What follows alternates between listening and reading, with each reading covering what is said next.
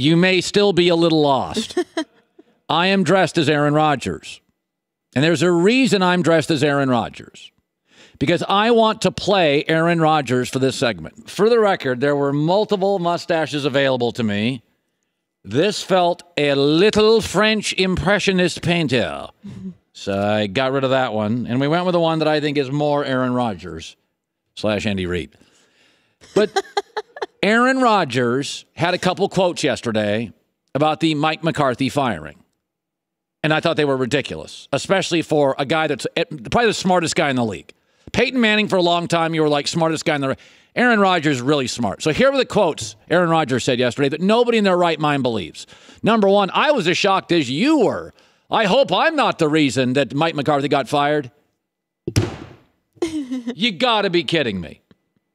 Aaron, you ran him out. I get it. And by the way, I defended you. Some relationships get old. It's time to give Aaron a reboot. I defend Aaron. I've been divorced. It's okay. Life moves on. Not every relationship lasts forever. Pat Riley once said, after about 10 years, you should leave. Your voice becomes white noise.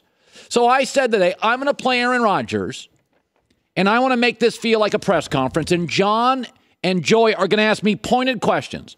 That if Aaron Rodgers would have been totally, brutally honest about this, would you think less of Aaron Rodgers? And I'm going to make an argument you wouldn't have. You read that quote, I was as shocked as many as you were. I hope I'm not the reason. I think less of Aaron for that.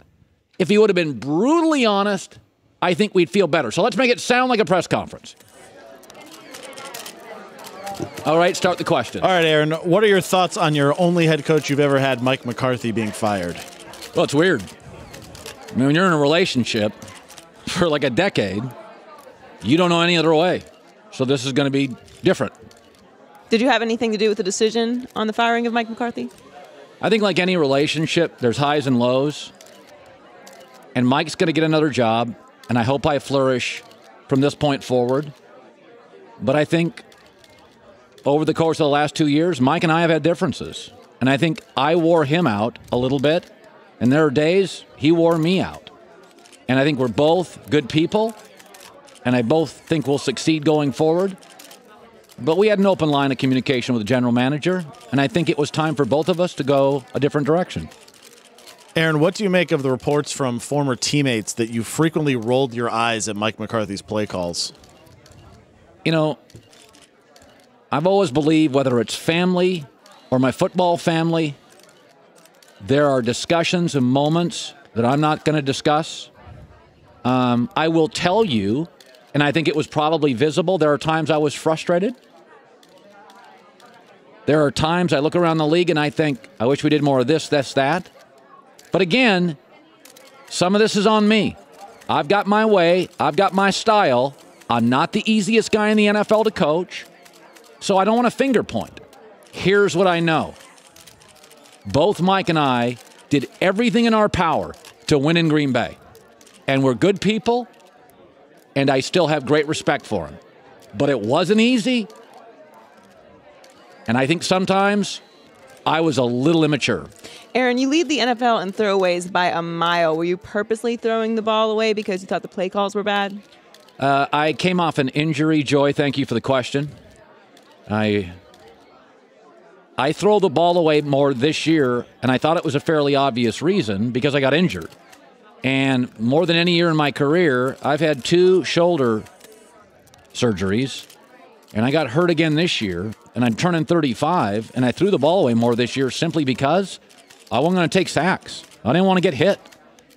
Some of it was just simply trying to preserve my career. The Cardinals are a struggling, rebuilding team with a rookie quarterback, and they beat you at home. Did you sabotage that game to get Mike McCarthy fired? Sabotage? Every moment of the week between me and this team is about winning. We didn't play well. I didn't play well. And frankly, I haven't played well in a month. I have not played well in a month. And I take full responsibility for that. Aaron, the world wants to know what's up with the mustache. Is it real? In this instance, it's completely fake. Oh, whoops, that was worse.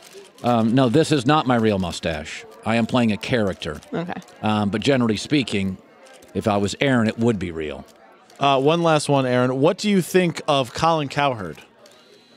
I think he's a fine broadcaster, one of the great voices in American sports, and I wish everybody would leave him alone because I listen to him every day, 9 to 12 Pacific, 12 to noon, 12 to 3 Eastern on FS1, a great network for sportscasters.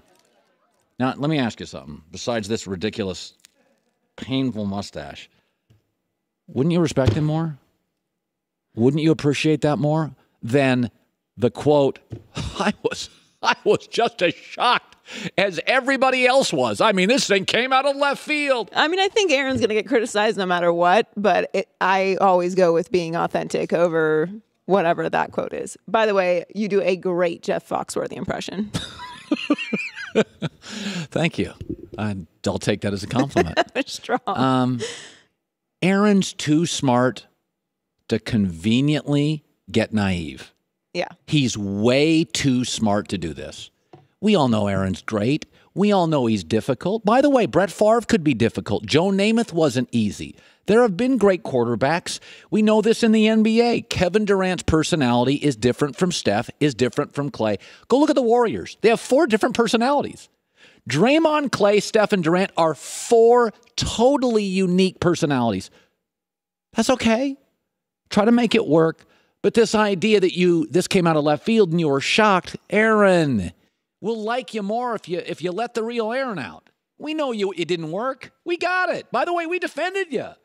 Most media people were like, Aaron deserves something else. That's all good, dude. Divorces are fine.